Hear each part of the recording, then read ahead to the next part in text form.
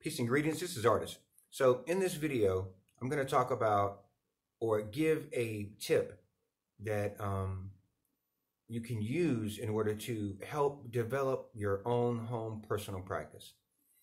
Okay, and this is a big tip. What you want to do is look at your yoga practice and ask yourself why you're doing it.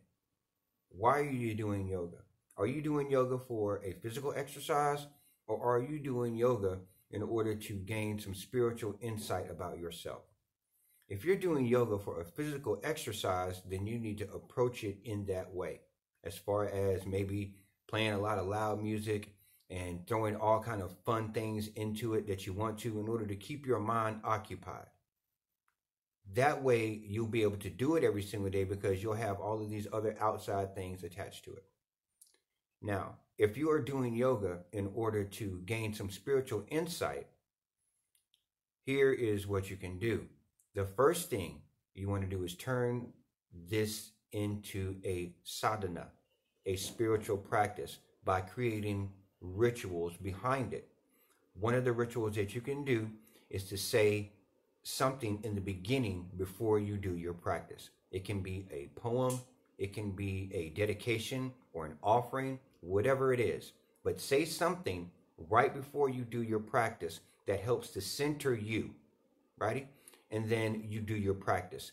Now, I'll get into details later about what kind of practice you can do as far as maintaining a set sequence, because that's another one of the keys. You want to have a set sequence of poses, be it something that you create yourself or something you adapt from somewhere else.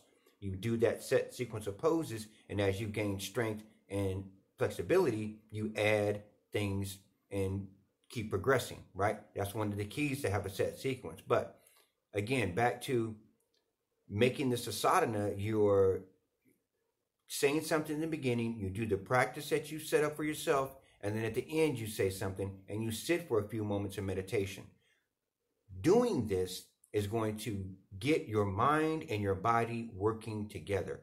It's going to yoke them, create the union or the yoga. This is how you create and sustain and maintain a consistent home practice, right? If you have any other questions about that, I'll be glad to answer them, and you can direct message me, right? So until then, my friends, peace.